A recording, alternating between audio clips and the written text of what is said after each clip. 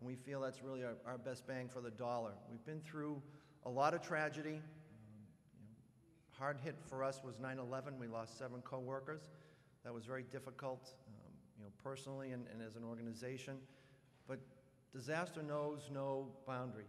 Everybody in this room could or may have been impacted by disaster. So it really doesn't matter where you live, how much money you make, or who you know. You can't prevent disasters. The Red Cross is there to help, clean up afterward. We did recently travel out to Cheyenne, Wyoming, and went through Denver, and there was floods, so I'm back on that track again. But, but we are here today really to help raise some money for the Red Cross. And I know that Liz and Jared are going to be asking you to grab your pens and envelopes, but I'd like to have you, be able to think about a disaster that may have touched you personally or someone you know, and really think about how you can help them. And the way we do it as an organization last year was Christy, almost $2 million that we gave. We did a Give a Dollar support at our stores that ran a day and a half, almost 2 days on very short notice, and picked up over $1 million from our shoppers. So people want to give and help, so the Red Cross is our vehicle to help do that.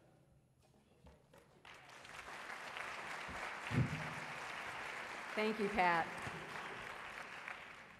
As we mentioned, there is on your table, actually several of these on the table. It's an envelope and it's a pledge card. And I would love for you, if someone on your table can help pass those out to everybody at the table, I'd like you to take a look at that. And Jarrett, I know you would like to encourage people. Liz, did you know that we had 250 people at our shelter in Plymouth during those blizzards? We gave each one of those folks a blanket. It costs $1,000 to give all of those folks a blanket. $1,000 that you can help underwrite for this year's blizzard season. So we would think about it. You to a blanket. It makes such a huge difference. It's a meal. It's a blanket. Who knows what it could be? It could be your family that's next. How many of us were affected by the Marathon bombings? How many people were affected in the Somerville arson attacks? How many people have been affected by the blizzards, the hurricanes? And those are just a few of the things that we've had to deal with this year alone. When a family is burned out of their home, a family of 4, to give them blankets and clothes and to put them up in a hotel overnight, it costs $1,100. But wait, that family has a baby. It's $130 for an emergency crib to support that family. For $1,230, you can support a family of 4, including that baby who's lost their home to a fire. These are the sorts of things that your money goes directly to, Liz. And I also want to point out, if you notice on the back of the card, you can do Amex, Visa, MasterCard, and Discover. I like frequent flyer miles, so there's a twofer there for me. One of the things that's hardest about a house fire is that people lose everything, including things of sentimental value. So your child loses their sweatshirt, their favorite sweatshirt, and the smell of smoke, even if you recover it, you can't quite get it out. We had a fire in Lynn this year where 22 families were burned out. 22 kids who lost their clothes. And when they got them back, we were able to recover those clothes. And with these wonderful smoke packs, for $240, we were able to provide smoke packs to every one of those families to get their clothes clean and get their lives back on track. That's money which your gift could help support. I've known people who've had their houses burned down or had huge fires in their homes. And what you were just talking about from some of the stories that I've had an opportunity to do with people, sadly, on such horrible circumstances. But you talked about the clothes. You talked about the smell of soot and smoke that gets embedded in the fabric of your clothes, gets embedded into your furniture. To be able to have that all cleaned out and feel like you're starting your life on a clean slate again, to think that the American Red Cross can help you with that is really extraordinary. Paula Ferralis, who we heard from earlier, went down to Superstorm Sandy. And when we suffer disasters, volunteers from other places come here. We had about 30 volunteers support us during the marathon response. Well, Paula, who spent her days feeding thousands of people through Lower Manhattan and on Staten Island, it costs the Red Cross about $1,000 a week to feed and house and support Paula as she supports thousands and thousands of needy folks. Your gift of $1,000 can help deploy a Red Cross volunteer to Colorado, to tornadoes in Oklahoma, to hurricanes in New York City, or wherever the Red Cross is needed. Jared talked about the fact that you've increased, if I heard you correctly, your volunteer support by 180% from last year. That's an extraordinary number of volunteers. Now, I'm sure there are many of you in this room who maybe don't have the time to volunteer, so this is another way that you can support a volunteer if you can't be there yourself. We hope that you will all consider making a gift to the Red Cross today. Your money supports the work that we do, supports the volunteers from our neighborhoods, from our communities, who help make the Red Cross true to our promise to care and comfort those in need. We are going to have volunteers as always, come around and collect from those folks who've been able to fill out a card. If you can't fill it out today, we hope that you'll take it home and send it in. Your support means the world to us. We couldn't do it without you. And if you do pledge today, don't forget about the drawing for the diamond earrings and all the other things that are going on today. So we're going to have the drawing at the end of the breakfast. But I'm going to give you just about 60 seconds or so to take a look at the card. If you can fill it out right now, we would greatly appreciate it. Our volunteers are going to be coming around, and you can just hold it up if you would like someone to pick it up for you. We'll be back in just a moment.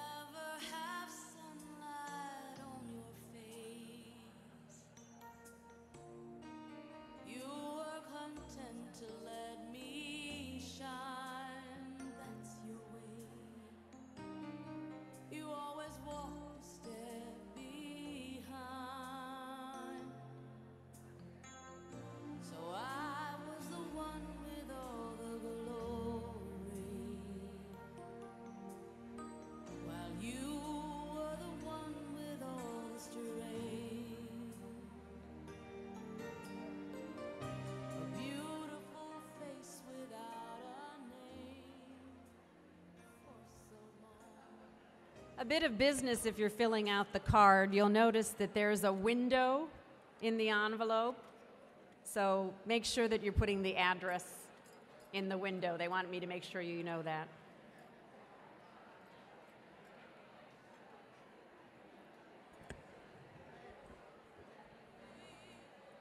You want the window in? Anderson, the window, right? Correction, correction, correction. We want to know how much you're giving in the window so we know for the drawing.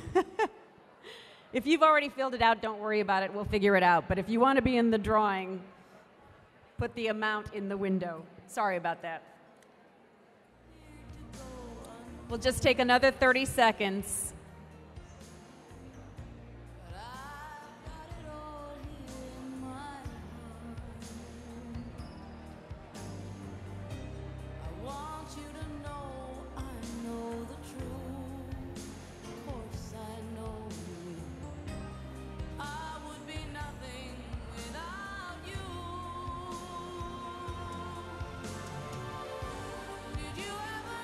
All right, ladies and gentlemen.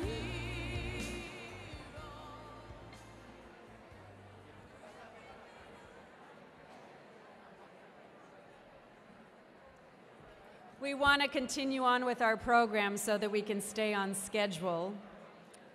If you would like to take the card with you or need a little more time in filling it out, you may drop it off on your way out, or you can always mail it in. I'd like to, on behalf of Jarrett and Pat and all the volunteers who came up to speak to you, to say thank you for your generous support. And without further ado, thank you. I'd like to welcome to the stage the lovely Candy O'Terry from Magic 106.7. Candy?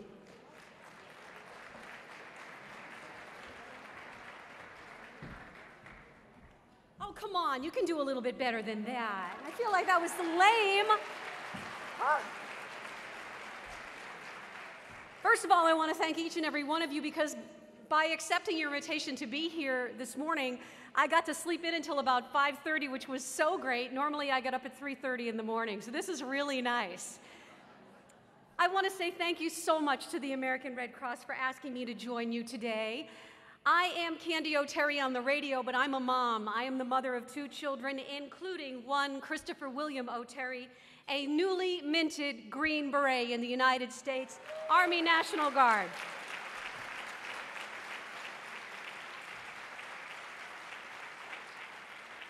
Christopher received his Green Beret in January 2013 at Fort Bragg, and after the chaplain and his commander had put a Green Beret on each man's head, there were 76 men that day, he turned to the mothers and he asked us to bow our heads.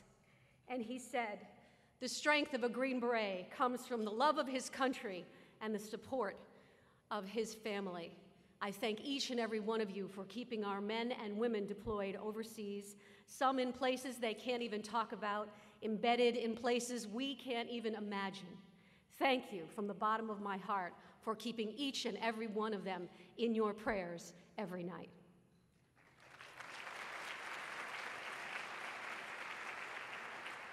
So on behalf of my son and all the men and women deployed overseas, I would like to say thank you to those who have signed the Holiday Mail for Heroes cards in the lobby or perhaps at your table. The American Red Cross Holiday Mail for Heroes, supported by the ladies of the Tiffany Circle, collects and distributes welcome holiday cards to servicemen and to servicewomen and veterans across the country. It is one small way for us to show them that we care. I would also like to extend a personal welcome to all of the members of the armed forces, some of them in our audience today. Would you please join me in applauding them? Thank you.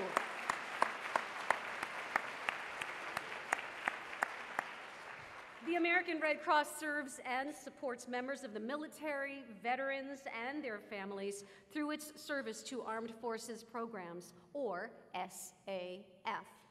SAF provides needed comfort and care in military and veterans hospitals. It provides support for military families with vital social services, and it also provides emergency communications. This is all to keep families connected, sharing information about births and deaths when military families need it the most. The Red Cross assists in person wherever it is needed, alongside the troops throughout the world, on stateside military installations or in local communities, or at a base. SAF at the Red Cross is a mixture of both tradition and innovation. We continually adapt our services and create new programs to meet the needs of today's military members, veterans, and their families. Our work is important to the nation because it is important to our troops, and it is vital to their families. And speaking of military tradition, you are in for a treat. I would like to introduce to you a woman I am a huge fan of. She is a longtime friend of the Red Cross, and you will soon know her by name. She is Mrs. Joanne Patton. Do you recognize the last name?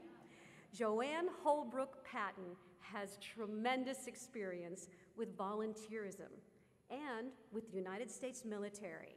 She is a 5th-generation Army daughter herself. Now, she not only married the late General George S. Patton IV, but in doing so, George S. Patton Jr.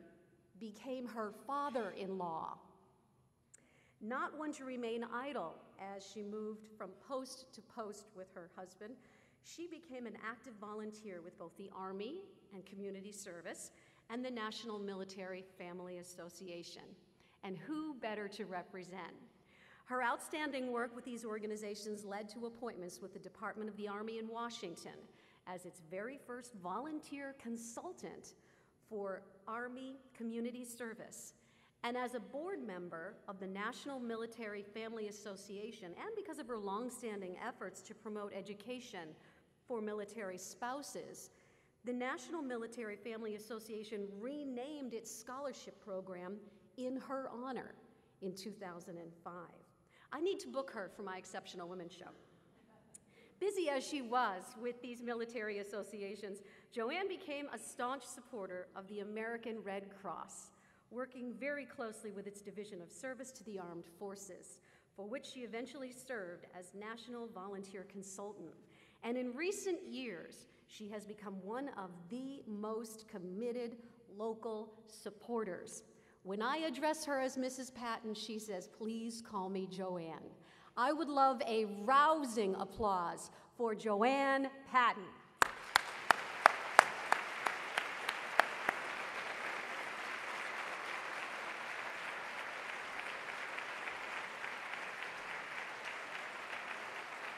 She's coming. Keep it going.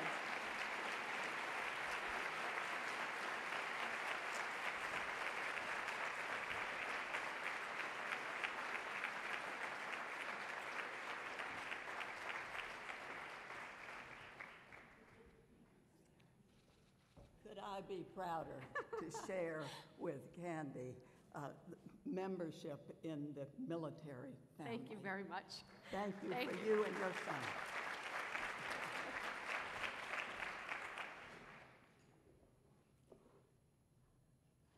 I've got to be personal, besides saying good morning, everyone. This is more than a formal and wonderful event as far as I'm concerned.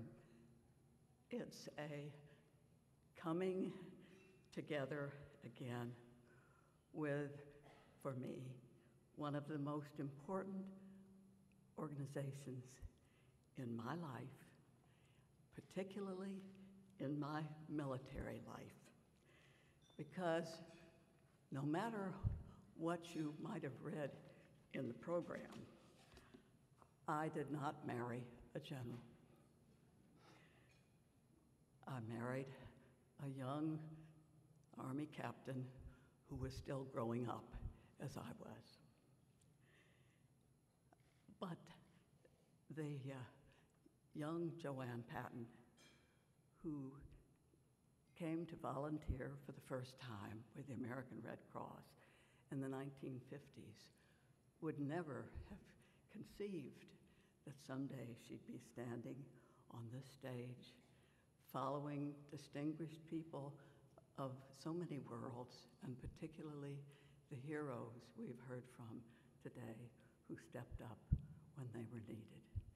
That Joanne and this Joanne are truly honored. When I volunteered first, I was given what I thought was